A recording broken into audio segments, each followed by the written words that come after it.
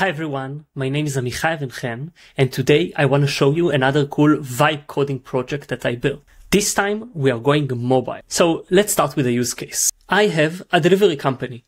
As you can see, I have a table here with all the different deliveries. I can see their status, the address, the expected delivery time, and each delivery is connected to a driver. So I have my driver list and delivery list.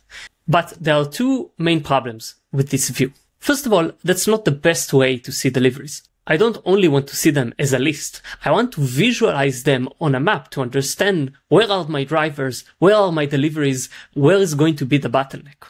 And the second issue is my drivers. They need a way to easily see their next driving location and navigate there. So let's see my solution. Next to the table, I have my own delivery management page. This page shows me a list of all the pending deliveries, and I can see them on a map. I can select a specific delivery, see where the driver is, and where is the delivery address. I can also easily see all my en route deliveries, the delayed one, and the ones already delivered.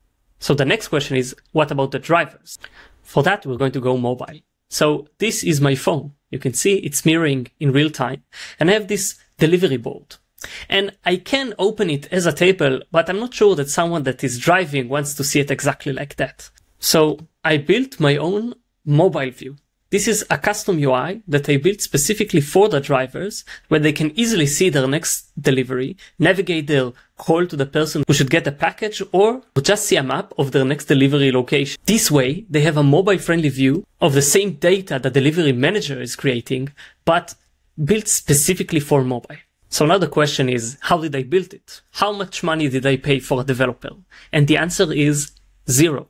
I built it with no code, only with prompts. I built similar things with Base44, Lovable, Bolt, but this specific time I used Windsurf, which is also a vibe coding tool. It's a bit more for developers. I just wanted to challenge myself, but I had one rule. Do not look at the code no matter what. Use only prompts. So I just taught it to use Monday's app framework, which is a way to build those extensions and this new extension on mobile, uploaded everything into my developer center in Monday. And now all of those new views are just a part of the system. I took the existing SaaS product, used natural language to explain what is missing, and just added those new features. I think this is the future of SaaS. This is the future of products.